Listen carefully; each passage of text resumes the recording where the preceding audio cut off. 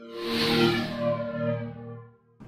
Foreign Office has strongly advised British nationals in Benghazi and Tripoli to leave Libya immediately, in response to a specific threat to Westerners. There was no further comment on the nature of the threat, but the Foreign Office said simply there was new travel advice for Libya.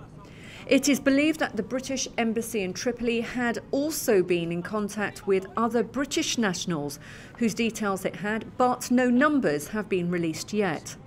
This directive from the Foreign Office follows the outgoing Secretary of State, Hilary Clinton, speaking yesterday on her role on the 11th of September when the US Ambassador, Chris Stevens, and 3 other Americans died during a sustained attack on the consulate in Benghazi.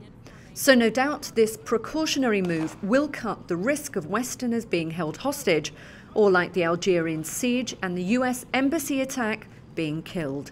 I am Anne Salter, thanks for watching. Stay tuned for the very latest news and updates on this story with me at ibtimes.co.uk.